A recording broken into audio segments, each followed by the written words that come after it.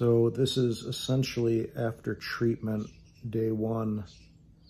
And let me tell you, it is definitely not for the faint of heart, that's for sure.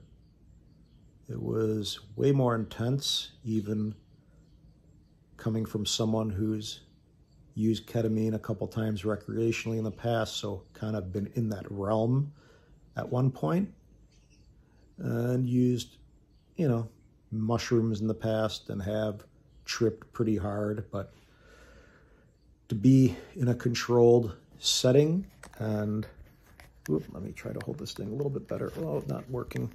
Bear with me.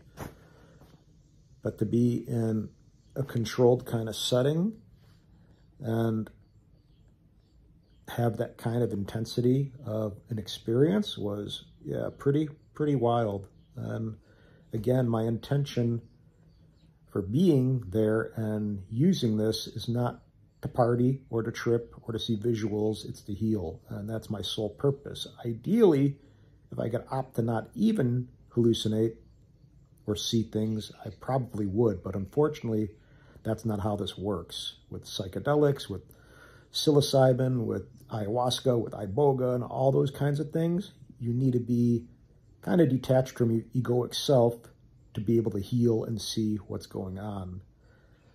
I am thankful that I brought some music in that was really beautiful and blissful, and actually had some really emotional moments where it was just super pretty, as I said, and wanting to cry, and emotional and intense and more intense, and, kind of alien-like at times.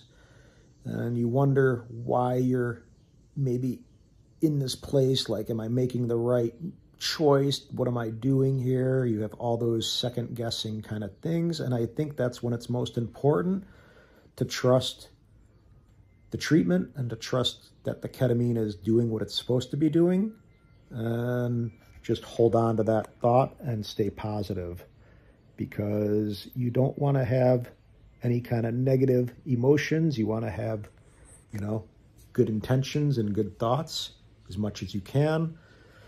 And yeah, I was pretty exhausted. I could barely even stand up for about 15 minutes after the treatment ended, and I am still kind of out of it. And this is, what time? 2:04 right now, and my treatment ended at around 11:30. So definitely something you cannot drive home from, that is for sure. And thankfully my neighbor was kind enough to help me with this, and she was really beautiful, and that was super great. What could I say? I saw a lot of colors, almost like,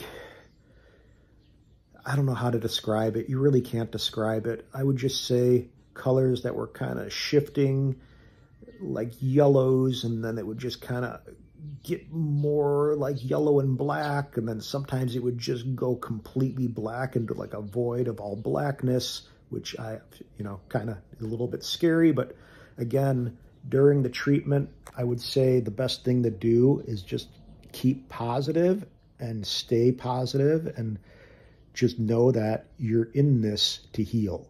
And that's pretty much everything. So even if it gets a little scary or you start thinking about too much, which you're going to do, just trust the process and go along for the ride and stay open to it and stay positive throughout everything, knowing you're safe, knowing, everything's going to be all right. Sorry, I'm like being self-conscious right now still, because I'm totally out of it. But as I said, this is just kind of an impromptu journaling little video that I think will maybe help out some people. But, just so you're aware, the setting was a little sterile. It could have been a little bit better. There was only one person in the clinic, which was a little bit kind of unnerving. I wish there was another person other than one anesthesiologist there, but probably isn't that big of a deal to just watch over one person. But again, for my peace of mind, ideally there was a doctor or someone else there, just in case something were to go wrong. It would have given me that additional peace of mind. So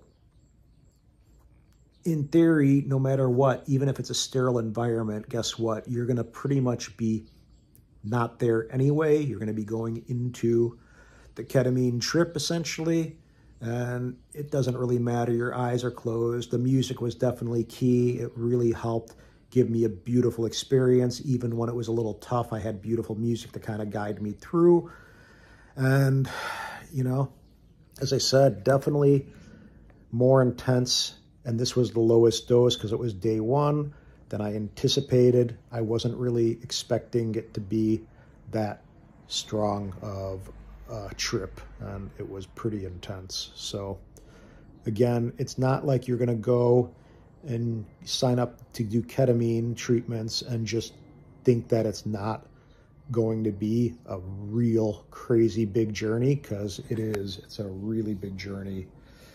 A bit nervous still, but at the same time, I'm going to trust the flow, and I'm going to give it 4 treatments. So I'm 1 in. I got another one on Thursday, and then I got 2 next week.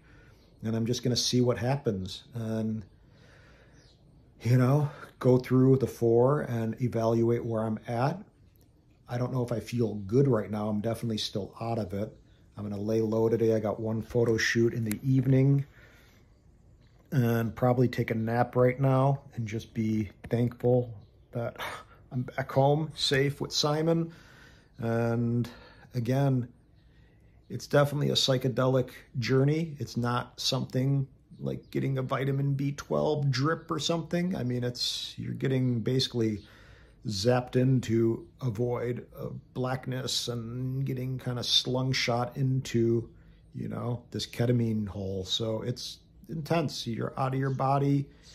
You can't move if you want to, and you got to be all right with surrendering control and letting something kind of take over. So that's not easy for anyone. It's not easy for me either, but I was really trying to be mindful about staying open to it, as I said, and just trusting the fact that I am not using this to party. I'm using it as a healing process for my anxiety and my mental well-being. So that's it, guys. This is just a quick little journal note. Day 1 after ketamine, on my couch and calling it and going to take a nap. So see you guys. Be well.